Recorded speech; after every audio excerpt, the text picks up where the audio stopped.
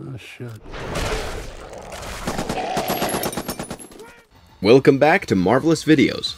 I'm Rylan, and this is 15 underrated deadliest reptilian monsters in movies.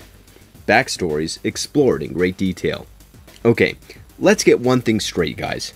When it comes to reptilian monsters, they are precisely what nightmares are made of. Or at least they are for a lot of people. We are particularly thinking along the lines of the scaly, slimy, slithering ones that just love to wreak unthinkable havoc. These creatures are absolutely deadly, and their terrifying presence has often secured them a rather special spot in the genre of horror. But then again, while some of them have been able to impress the critics, there are still a lot of these reptilian monster films that have either critically failed, are poorly marketed, have had some mixed reviews, or, in some cases, confusing trailers. But let's not disregard the fact that these are the movies that really did change and reconceptualize the course of horror films to a direction that they remain as classics till this very day, garnering a massive cult following at the same time. So, in today's video, we're going to talk about 15 of these underrated deadly reptilian monsters from movies, exploring their backstories in great detail. So, are you ready? Before we get into today's explanation though, we ask for a very small request. If you like our content, please support us by subscribing to our channel. This is a small click for you, but for us, it definitely means a lot. Thanks. Now, let's begin. A gift. Beyond man. Clume, Alien Creatures, Rucka short film by Oat Studios. Neil Blomkamp's American-Canadian military science fiction short film boasted a current 7.4 IMDb rating and a runtime of 22 minutes, and is divided into 3 parts: World, Amir and Nosh, and Siege. This horror short is a tale of a dystopian future where an unknown alien group, the technologically superior and highly aggressive reptilian aliens known as the Clume, have taken over the Earth. The horde of these ruthless and ostensibly unstoppable extraterrestrials is seen throughout the planet, as per their living conditions, from terminating cities, scorching forests, and constructing megastructures that are gradually terraforming the planet to the extent of pumping out methane. They are making it quite difficult for humans to breathe, and also flooding cities, which are near the oceans. As for the surviving humans, they mostly live underground, or are scattered among the ruins, having just enough rations, weaponries, and ammunition to keep on fighting, using whatever they can against the Clume technology. Now, if you are a fan of any science fiction movie, Aliens and Sigourney Weaver, well, this movie is categorically for you. All you need to do is just pay attention to this short film for a minute, and you will have your eyes glued to the screen, wanting it to be made into a full-length film. We were once mankind. We were humanity. Pronounced as Clume, the Clume are a race of reptilian aliens showing exceeding levels of aggression towards the humans.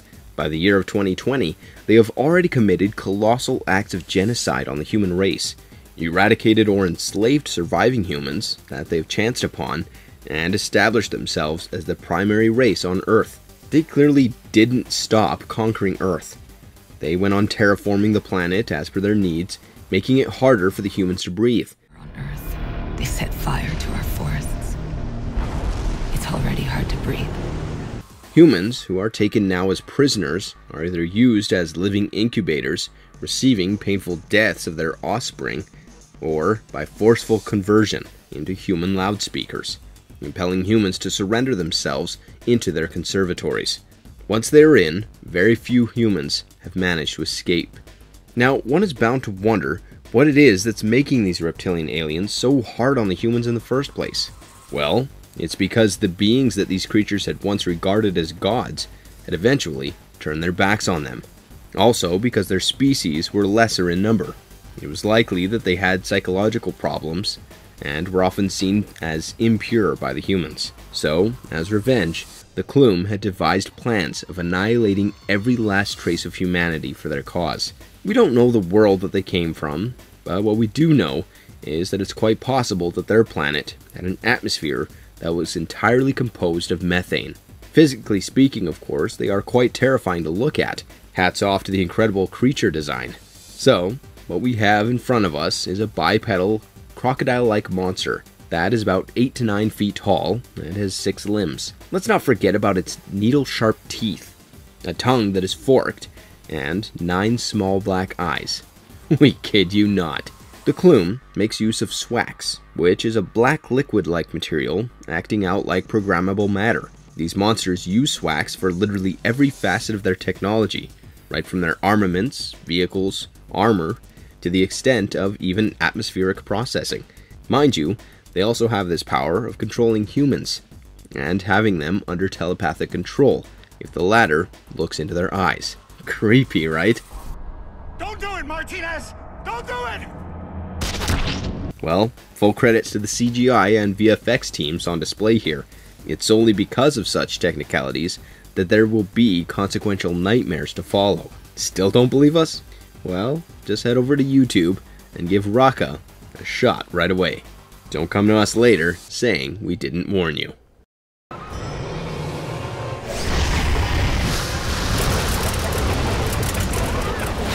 Alpha Dragon, Reign of Fire.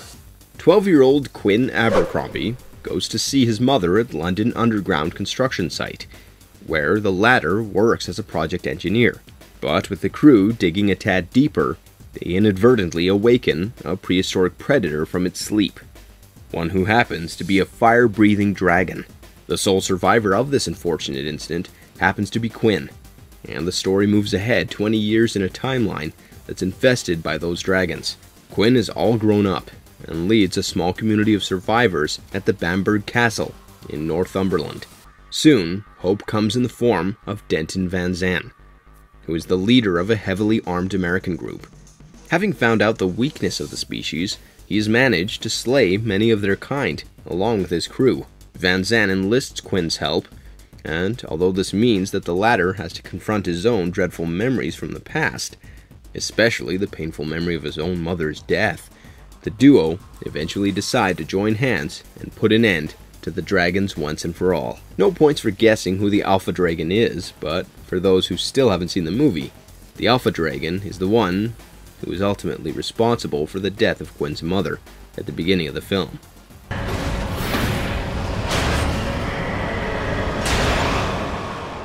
Presumably, the only male dragon in the flick, it is quite a possibility that this is the very dragon who is actually the progenitor of the species. So, there's a high chance that the male dragon was responsible for not only creating the female offsprings, but also mating with them to breed more of them. The Alpha Dragon is a pure killing machine. He does not really have much of a personality or a character to be specific. He likes to kill, and he is quite notable for ambushing and destroying Van Zandt's army, destroying the castle as well as killing Van Zandt.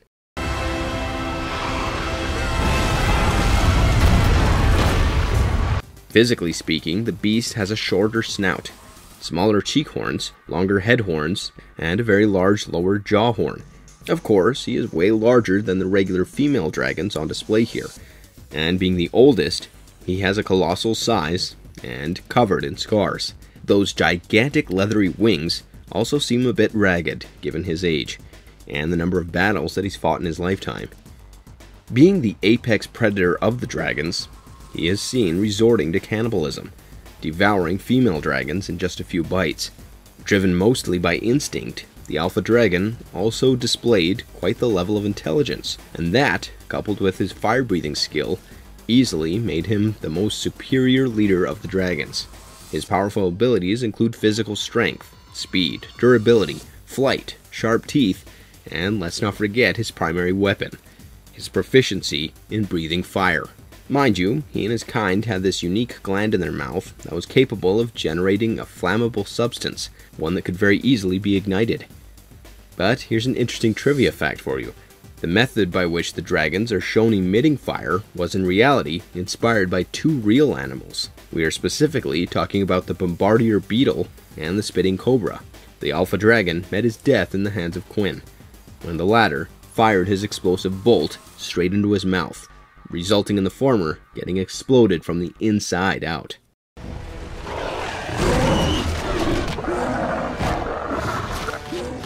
Ramarok, also known as the Skull Crawler from Kong Skull Island. A monarch expedition to the uncharted Skull Island results in the bombing of the island with seismic explosives. This is mainly done to map out the island, the underground world beneath, and also to prove the hollow earth theory by seismologist Houston Brooks. But doing this accidentally brings the attention of an entire race of deadly subterranean reptilian creatures known as the Skull Crawlers. Wondering who is Ramarok? Well, that is the primary antagonist of Jordan Vogt Roberts' 2017 monster film, Kong Skull Island. One that often makes it on the list of the most terrifying creatures. You bastard. It goes without saying that the creature here has quite a few names. Also known as the Big One, the Skull Devil, and the Skull Crawler, it is not only the supreme leader of the Skull Crawlers, but also the arch nemesis of Kong.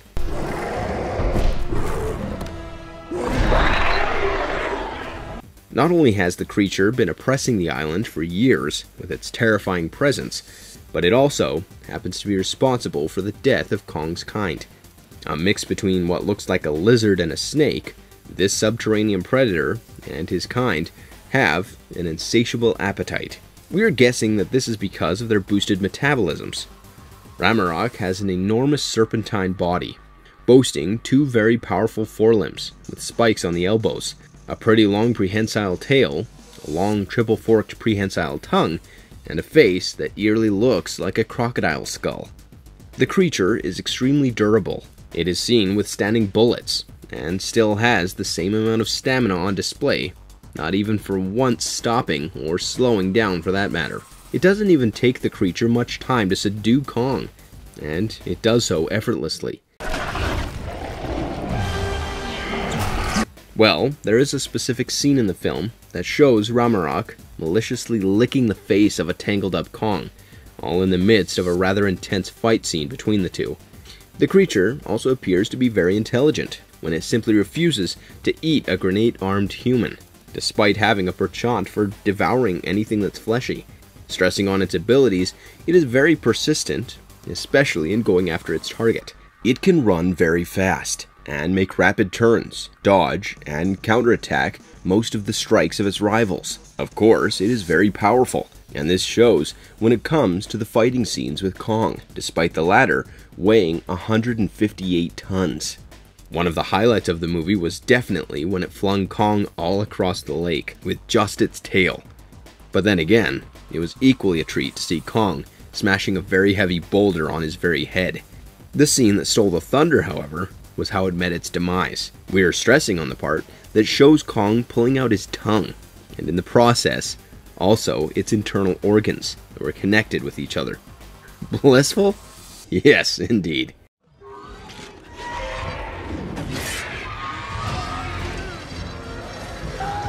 Tiaotie, the Great Wall. A group of European mercenaries commute all the way to China, looking for the secret to gunpowder. However, just a few miles north of the Great Wall of China, they get ambushed by a monster. Out of the whole group, only two manage to survive: Irishman William Guerin and Spaniard Pero Tovar. While the duo manages to cut off the arm of the monster, they are taken as prisoners by General Shao, strategist Wang, and their soldiers. While imprisoned in the Great Wall, they chance upon Sir Ballard, also European, who now works as an English and Latin teacher. Ballard had come to China 25 years before, likewise looking for gunpowder. Very soon, they discover a shocking truth about the soldiers of the Nameless Order. They exist to fight against alien monsters known as the Tiaotie. They came to Earth via a meteorite and attack the humans once every 60 years. However, with the soldiers suffering ambushes from a horde of these Tiaotie monsters, Guerin and Tovar decide to help out and show off their incredible battle abilities.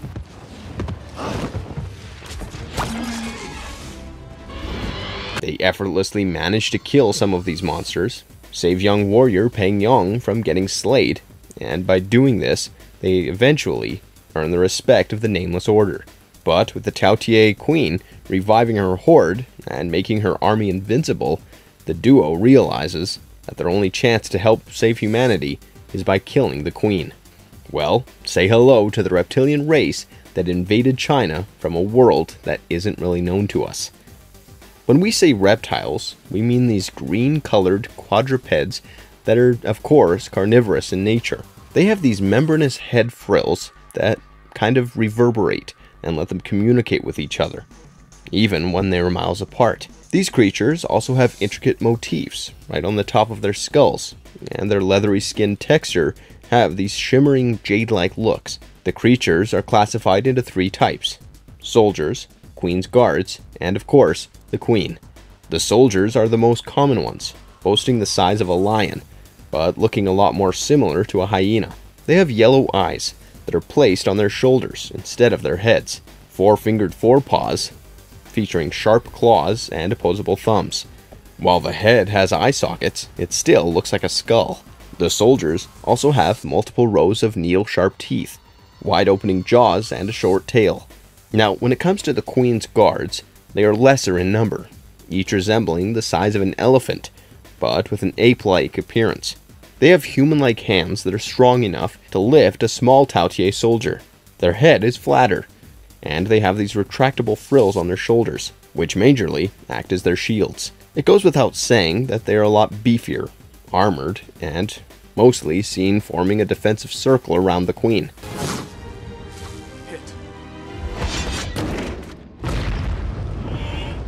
Lastly comes the queen herself, who is bigger than the soldiers, but shorter than her guards. It would not be wrong to say that she looks more like a lizard, even a dinosaur for that matter, one with an extended squat body, overlying plates on her back, and a long whip-like tail. She has a protruding forehead and has a 24/7 growling expression on her face. The highlight of her look happens to be the 2 horns that resonates to signs and indications to her troops. After all, she is the one who commands and controls the hordes. Mind you, the queen is very intelligent and strategic. Her most important duty is to breed, something that is directly proportional to the amount of regurgitated food that's given to her by the workers.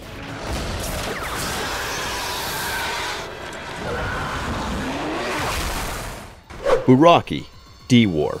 Shim Hyung-rae's 2007 action-adventure fantasy flick was not just the most expensive Korean movie in history, but also a major box office success. One fails to wonder, why did the movie end up garnering such negative reviews from the critics? Well, if we look at the plotline, it is pretty simple. Based on the Korean legend, once in every 500 years, primeval mythical creatures come to Earth and wreak unimaginable havoc, one that literally leads to the destruction of the planet.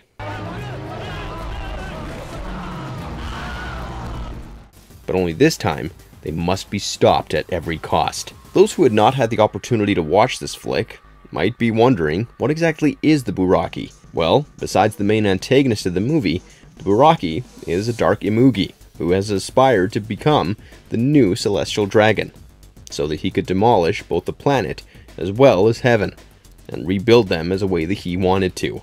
As per the legend, in exchange for the benefits of compassion offered to Imugi, laid out to humanity, the said Imugi would be bequeathed a Yaoiju, which happens to be a source of undescribable power that would transmute it into a celestial dragon.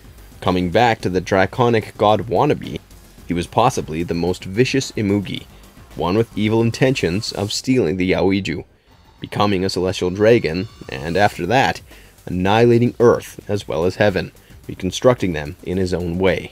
Buraki was also the commanding leader in the Aatrox army, one that was formed by twisted beasts resembling theropod dinosaurs, western dragons, and fog-like creatures. Shedding light into the particular monster's personality, he is absolutely brutal, loathed, unrestrained, and quite spiteful. He will go to any extent to obtain the Yaoiju, even if that means killing someone, and he will do it, having on display one of the most powerful jaws ever, and a pair of fiery orange eyes with slit pupils. This dark-hued, slender monster boasts impenetrable skin, massive strength, super speed, and is even actually capable of mystically sensing the girl having the celestial power. It doesn't matter how far away he is from her, he will find her. The fact is that he mastered the art of dark magic, and was also quite visible when he cast the spell with dark clouds around the US Bank Tower, or let's say accountable for the deformations of his minions.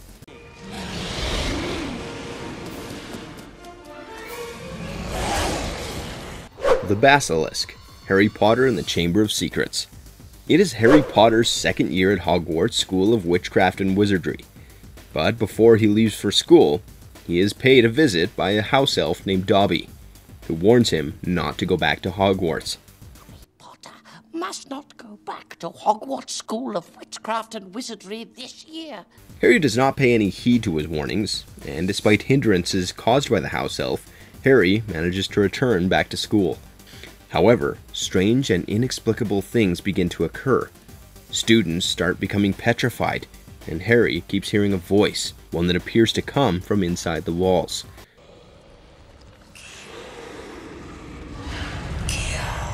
No one seems to know who or even what is doing these things. Soon, the trio of Harry, Ron, and Hermione begin their investigation, and that's when they get to know the story of the Chamber of Secrets, and that only the true heir of Salazar Slytherin will be able to open it, and control the monster which roams inside. The chamber is said to be home to something that only the heir of Slytherin can control. Nonetheless, with the chamber being opened, and the lives of the students at risk, it is up to Harry Potter and his friends to unravel the mystery of the chamber. The Basilisk, also known as the Serpent of Slytherin, was placed in the Chamber of Secrets by Salazar Slytherin, and she could only be controlled by the true heir of Slytherin, in this case, Tom Riddle, Voldemort's younger self to be precise. Back in 1943, Riddle had set free the Basilisk on school grounds, with the aim of getting rid of all the Muggle-borns.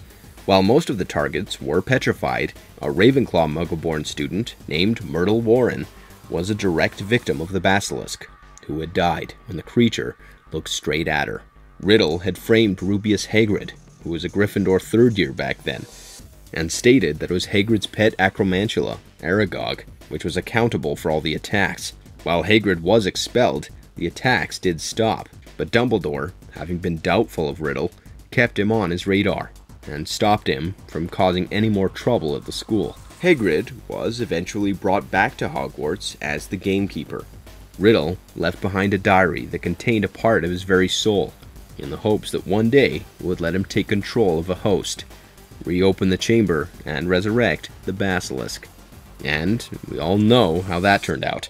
Anyway, coming back to the Basilisk itself, it goes without saying that she was exceedingly powerful, possessing extreme levels of strength, durability, and the fact that she was resistant to most of the spells made her absolutely dangerous.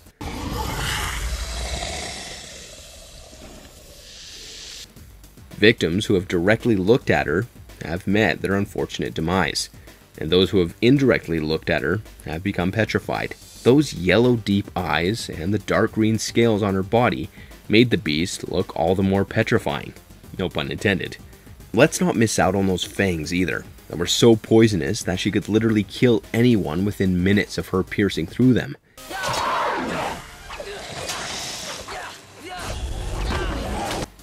Mind you, even when she got blinded, she could still detect her prey through sound and smell.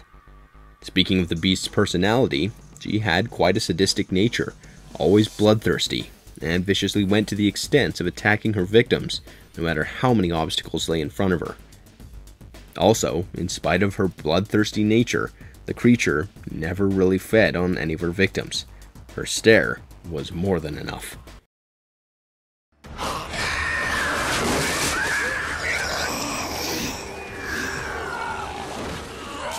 Giant Anaconda, from Anaconda. A film crew journey through the Amazon River to track down a long-lost indigenous tribe called the Shurashamas and shoot a documentary on them. On their way, they come across a stranded Paraguayan stranger named Paul Cerrone from a sinking boat. Cerrone offers to aid the crew in their search for the tribe, claiming that he has evidence of the tribe's existence and knows how to find them. You people saved my life. This I can do. I can show you exactly where I studied. However, in reality, he is a snake hunter, and his only mission in life is going after the giant record-breaking green anaconda that he has been tracking for quite some time now. In due course and cunningly, Saran takes over the boat and drags along with him the crew members on his mad quest of capturing the colossal snake.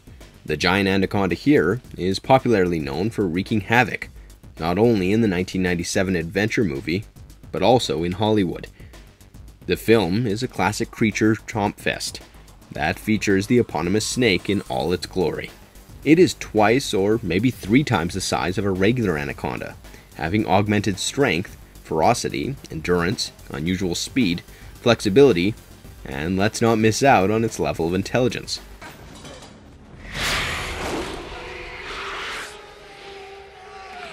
Mind you, it is very much capable of consuming its prey in just a matter of seconds. Hats off to its metabolism, for it hardly needs time spanning from a few minutes to maybe an hour or so when it comes to digesting its newly eaten target. The creature can effortlessly put up a fight, even after consuming a full-grown man. It is a different thing that its fighting skill might get hampered a little, and there is a high chance that it might be coerced into regurgitating. The giant anaconda featured in the movie is always hungry, and it has a penchant for devouring humans. While in real life, anacondas mostly have rounded pupils. The one featured in the film has slanted pupils, deliberately making it one of the most underrated, villainous, and deadliest of reptilian monsters as shown in the movies.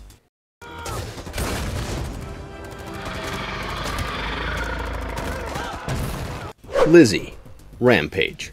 Primatologist Davis Okoye, who also happens to be a former U.S. Army Special Forces soldier, shares a very special bond with a rare albino western lowland gorilla named George, who he has saved from poachers that had killed his mother. Since then, Davis had been communicating with the gorilla using sign language.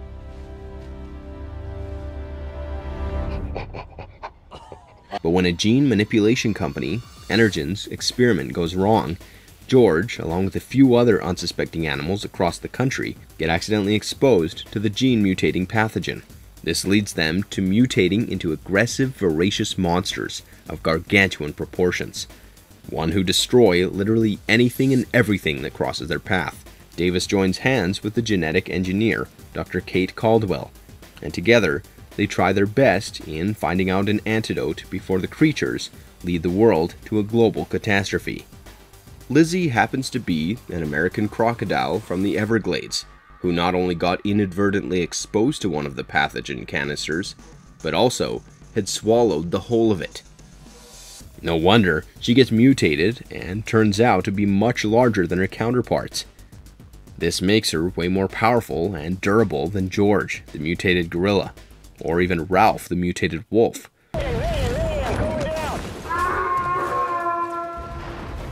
Hell, she is even capable of handling both of them at the same time. Her body is durable enough to more attacks, especially hits from bullets, missiles, or even bombs for that matter.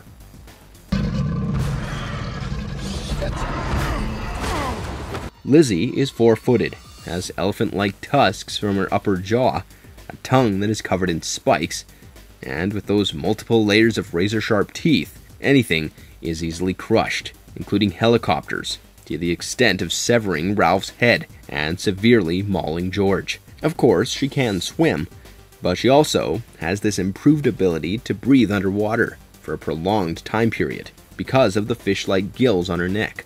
But the highlight of her whole look is that neck frill, which she opens whenever she feels intimidated, and from it emerges a row of large spines that runs down her entire back. She also has a tail club, one that she can effortlessly make use of, rather like a mace, to simply crush, or let's say smash things with it. Then there's her enormous gecko-like feet, each boasting exceedingly sharp claws. Do watch out for Lizzie in Brad Payton's 2018 science fiction monster flick, one where big meets with bigger.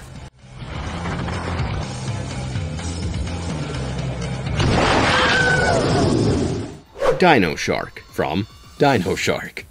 Kevin O'Neill's 2010 low-budget sci-fi horror flick is a loose remake of the late Charles B. Griffith's 1979 horror flick Up from the Depths, The movie begins with a baby plesiosaur making its way out of a broken chunk of an Arctic glacier, one that broke free due to the effects of global warming.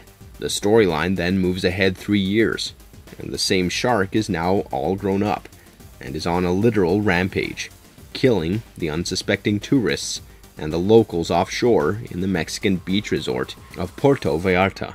The prehistoric sea reptile bears a lot of resemblance with a mosasaurus, or an ichthyosaurus for that matter. Now add to this its crocodilian scales, and a head that looks more like that of a Tyrannosaurus rex. No points for guessing its exceedingly powerful jaws and razor-sharp teeth. There you have yourself the dino shark, that is close to say 25 to 30 feet. This ferocious apex predator is more like a blast from the past, one that can jump the way a dolphin does. And mind you, it is impeccably fast. It can literally go to extents when it comes to chomping off helicopters, and even people who are parasailing. Let's not even talk about its dino appetite for that matter. No matter how much or how many it eats, it is always hungry, and is in a constant mood for more. No reason not to love this movie here, especially if you are into creature features.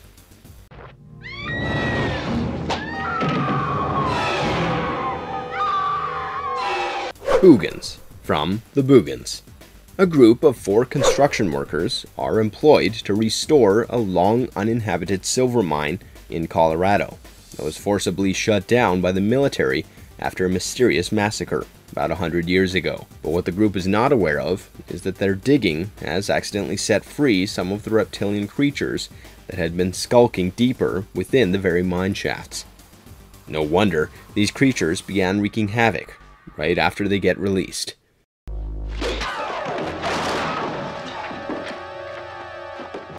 We know the title of the movie states Boogans, but please don't make the mistake of confusing these monsters as creatures that emerge from the noses of people, and stereotypically inflicting the green slimy dread. Director James L. Conway's 1981 monster flick conclusively falls under the creatures under the ground category, and is bound to run chills down your spine throughout the entire runtime of 95 minutes. Meet the main antagonists of the movie, who happen to be a deadly group of man-eating reptilian creatures. They are large, scaly, green in color, and resemble giant turtles, but with big black eyes and piercing teeth. They have shells which are wrinkled and look a lot like brains. They also have forelimbs that are long tentacle-like, but end in sharp clubs. They also have 2 more limbs, which are like crab-like claws. The highlight of these monsters happen to be their roars. Mind you, they are stock roars, but it still has that loud, raucous effect on you, even by today's standards.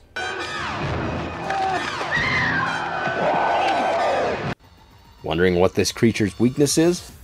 Well, one literally has to blow up the entire mine shaft to kill these creatures. There's no other way than that.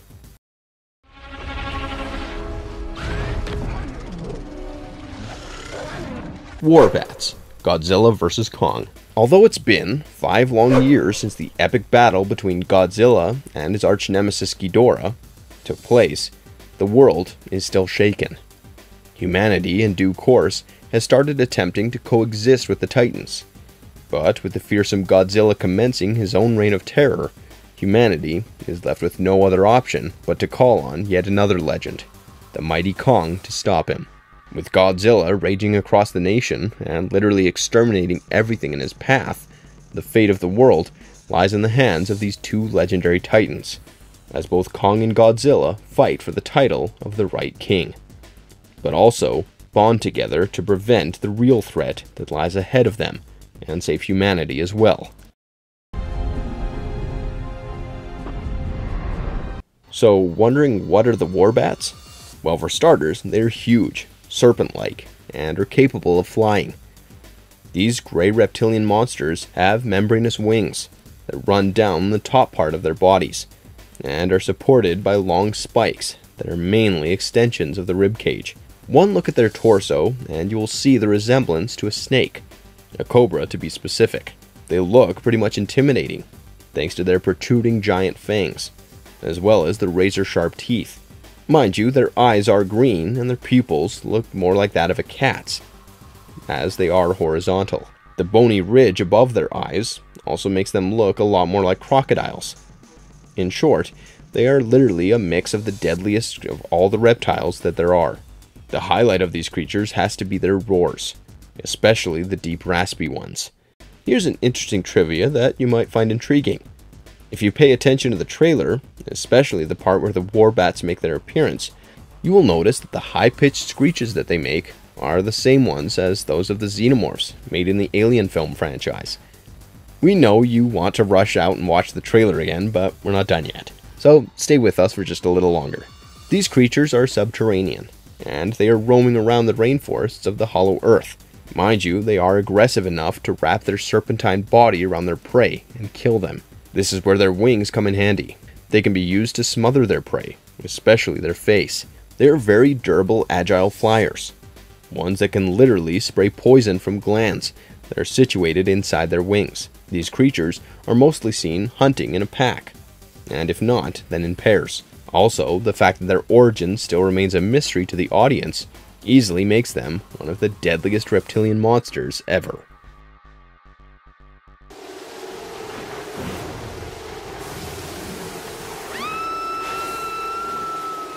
Piranhacondas, from Piranhaconda. Jim Wynorski's science fiction B-movie revolves around a hungry monster that is part killer snake and part killer fish, one that gets awakened from a long slumber to relish itself on human flesh. The film begins with Professor Lovegrove, an expert herpetologist, who is bent on finding the eggs of the colossal Piranhaconda that roams around the Hawaiian jungles. He, along with his team, manages to enter the den of the monster.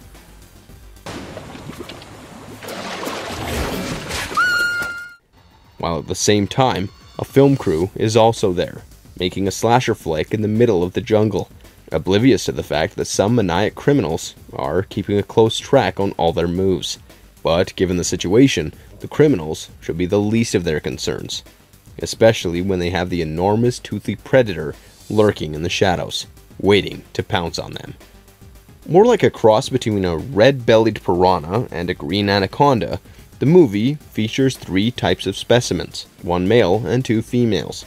The male happens to be darker green in color, with orange spots on it, and the females are shaded yellowish green, with yellow spots on them. The fin on their tails makes them swim faster, and believe us, that is scary. It goes without saying that they are humongous, almost petrifying to look at, and boast a rather sharp, pointed set of teeth. Their mating season lasts for literally 11 months, so you can imagine their heightened sex drive. And it's only during this very phase that these creatures are hyper-aggressive, be it towards anybody that crosses their paths, or they cross their paths with. They are oviparous in nature, which means that they can lay up to 25 eggs at a time. They are so protective of their eggs that they actually lay them in places that are hard to reach. So you can imagine the wrath of the Piranhacondas when the scientists actually try to steal their eggs.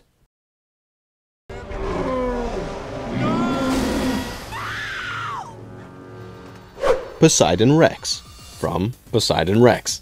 When diver Jackson Slate is coerced by the Caribbean kingpin to dive into the Great Blue Hole for the lost Mayan treasure, he inadvertently sets free a prehistoric Tyrannosaurus Rex type creature from its hibernation. The voracious reptilian creature starts terrorizing a small island off the coast of Belize, and goes on a killing spree both underwater as well as on land. Slate teams up with a group of people that includes boater Henry, couple Rod and Jane, and marine biologist Sarah. Together, they try retrieving the lost Mayan gold from the water, unaware that there is a deadly beast waiting for them down there. One who is literally starving to dig into human flesh. The titular creature has been living underneath the bottomless pit of the water for years, making itself a little too comfortable there, laying eggs.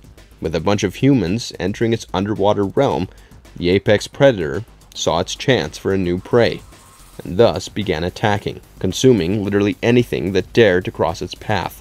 The Poseidon Rex happens to be amphibious, and the sole fact that it can exist both on land and in water makes it all the more scary. Its powerful legs are proof of the fact that it's just as fast on land as it is under the water, The creature is exceedingly strong, given its enormous size and brawny structure. It has extreme levels of durability, and is quite capable of withstanding a multitude of gunshots. Mind you, the creature can literally swallow a whole human, and even go to the extent of sinking medium-sized boats. We wish we could tell you that we were kidding, but unfortunately we are not. Don't believe us? Well, just give this 2013 horror flick a chance.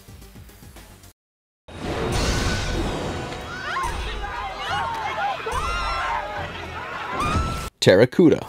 Sharktopus vs. Terracuda. Matt Yamashita's 2010 sci-fi original horror flick takes place after the very events of the first film. The CEO of Simodrome, Dr. Rico Symes, sets free a hybrid creature, one that begins to be a cross between a barracuda and a pterodactyl, ignoring the warnings of his team members. With the impressible creature going on a rampage, Symes, along with the head of security, Hamilton, comes to a deadly conclusion. The duo make up their minds to make use of an equally deadly enemy from the past to stop the Terracuda from wreaking further damage. Now, with two monstrous creatures running amok, a marine biologist devises a plan to kill both the creatures. As the name suggests, Terracuda has the wings and body of a pterosaur and the tail of a barracuda. Credits to the fin on its head, along with the large caudal fin at the end of its tail, that this monster was capable of steering through both air and water. Even the thought of this has enough to send shivers down our spines. This reptilian creature is highly capable of swimming underwater, maintaining an incredible velocity, and its saber-like stabbing teeth always worked in the favor of its hunting skill. The insatiable appetite of the Terracuda always made it hungry for more, and it goes without saying that it simply loves to devour humans. Greetings, green brother. Deinonychus, Carnosaur. Dr. Jane Tiptree is a brilliant but an inquisitive geneticist who has plans of exterminating the entire human race and replace them with dinosaurs instead. However, there are two people who stand in the way of her nefarious plan. While one happens to be the watchman Doc Smith, the other is an environmental activist, Anne Thrush. With Dr. Tiptree, all is set to release her prehistoric death-defying creations. It is up to the duo to stop Dr. Tiptree from executing her evil plans. With Dr. Tiptree tampering with the DNA of chickens, the genetically modified chickens end up hatching reptilian creatures. A Deinonychus, to be more precise. Right from the time that the creature escapes, it goes on a killing spree, and literally tears up the local town. From the list of its victims, it is quite clear that the Deinonychus absolutely revels when it comes to killing the humans. The movie has the monster going through three significant changes. There is the hatchling, where it is small and almost covered in feathers, but do not make the mistake of judging it by its looks. There is a particular scene in the movie where the creature, right after hatching, it kills the driver and then flees. Next, it becomes a subadult, where it grows larger and has scales. Finally, it is an adult, where it is fully developed and scaly. We invite you to take a look for yourself, but mind you, it is absolutely terrifying to look at. If you enjoyed today's video, don't forget to send a like and subscribe to our channel, if you haven't already. For marvelous videos, I'm Rylan. Have a good one, be safe, and thanks for watching.